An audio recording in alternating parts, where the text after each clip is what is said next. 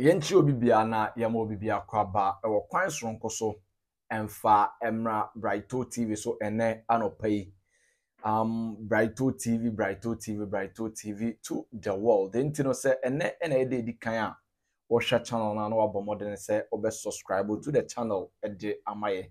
O subscribe to the channel a eno etrese wa join the family a wo mo eye privilege as far as Kumasi Asante Kotoko stories eye concern. Afenso so Ghana Premier League stories and also so eye concern. Ghana football in general aha ana wo fa Phyllis ni nyina na bibia enso so etumi akokama enye asem ketwa ene yatana se yere nsem eba dendenden a enye asem ketwa onim se nyame adoma ena nwumere a ebo 6 p.m. at the Super Clash we no the Democracy Cup between Kumasi Asante Kotoko and Boboko and Ding at the Hattefolk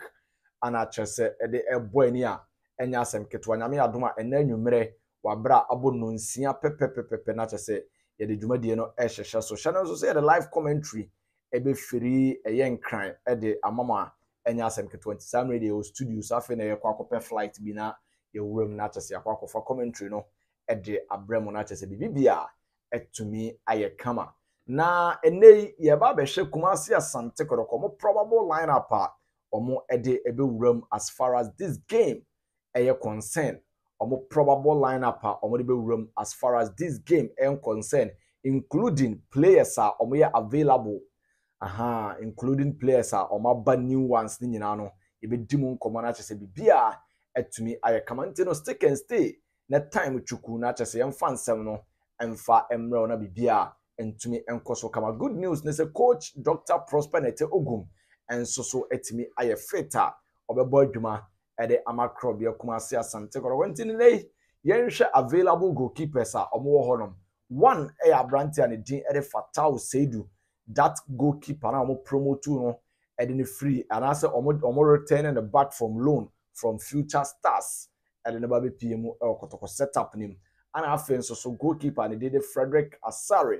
Black Star material ono enso so honoma enye asem ketwa se o hwe right full back position honoma wo Emmanuel Korte and afi Prince Adasa enso so left full back position wo abranti and din ede Asmat Hamid enso so honum and afi central defenders no ubenya abranti and din ede Justice Nkukuble enei was started as a defensive midfielder name say no ma converting it totally amana babe center back and afenso so abranti and din ede Henry Kwame Ansu Samba Ndongani Onel and so these are the available defenders are coach Dr. Prosper Nete Ogum and so ebetwisun tonto na was select omo no ma ba akosi akan ede amakrobia Kumasi Asante Kotoko medie goalkeeper ni did Frederick Asare oshe the experience level oshe enyoma oye the last season again in the Black Star color plan me de hu se oda post nim e de makrobia Kumasi Asante Kotoko ebeboa na okọ right full back position honoma Prince Adasa and Emmanuel Korte. Of course Emmanuel Korte will have the nod ahead of Prince Adasa na bibia aye kama afe oko left full back positioner Asmat Hamid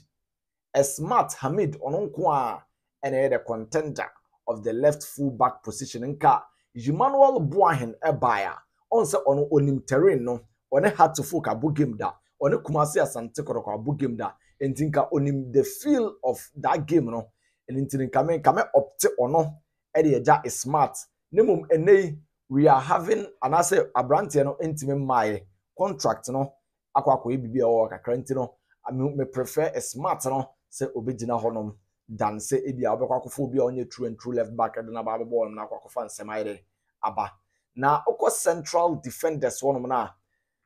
meme de Henry Kwame Ansu Justice Blay for me should be the best partner as far as this game is concerned. Samba Onel Ndongani Sergio Ramos abrante no and so a very very good player per the me ko no training grounds no nemom abrante ntimi more sa game we be that this kind of game no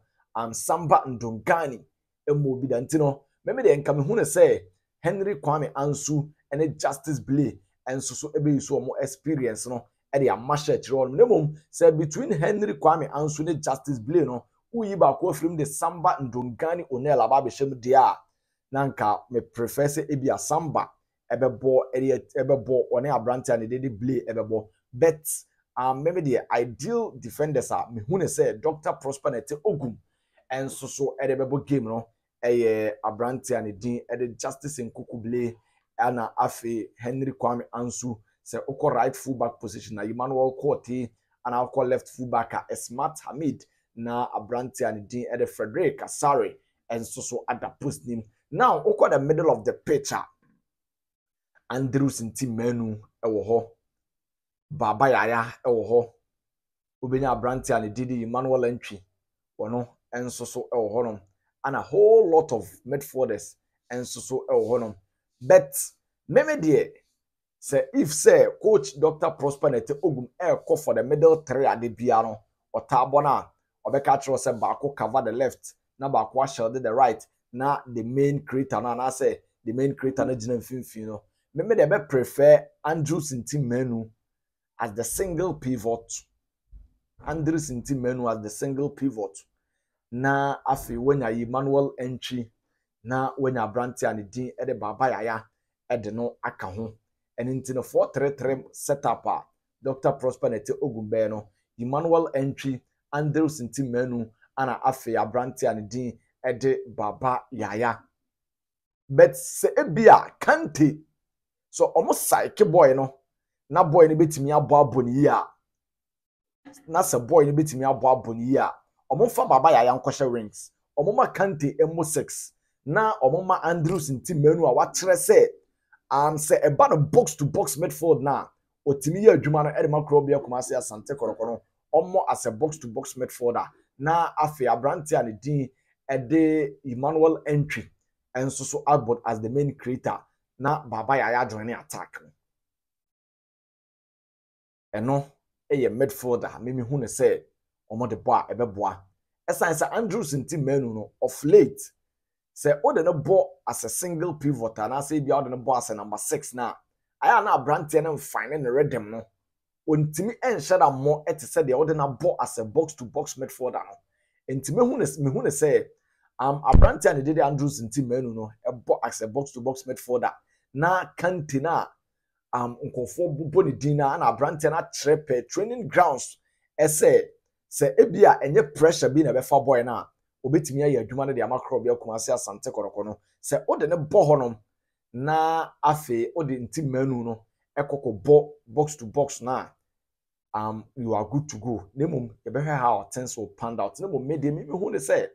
obebo Ntimenu abo Baba Yaya abo abrante and didi Emmanuel Entry say Dr. Prosper Nete Ogum love to attack and attack more and intine say okọ for some man midfield na me hu ne say eno an ode be room front 3 Peter Akwa Amidu on the left inform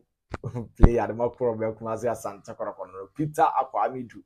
obo left Bernard Somwa on the right na afi abrante and din ede Elvis Chei Bafo Awuchi and so led attack no eno if said Dr. Prosper Nete Ogum call for 4-3-3 na say or call for 3 back ubenya Andrews Ntimenu ubenya abrante and did Justice Blay Samba Ndongani and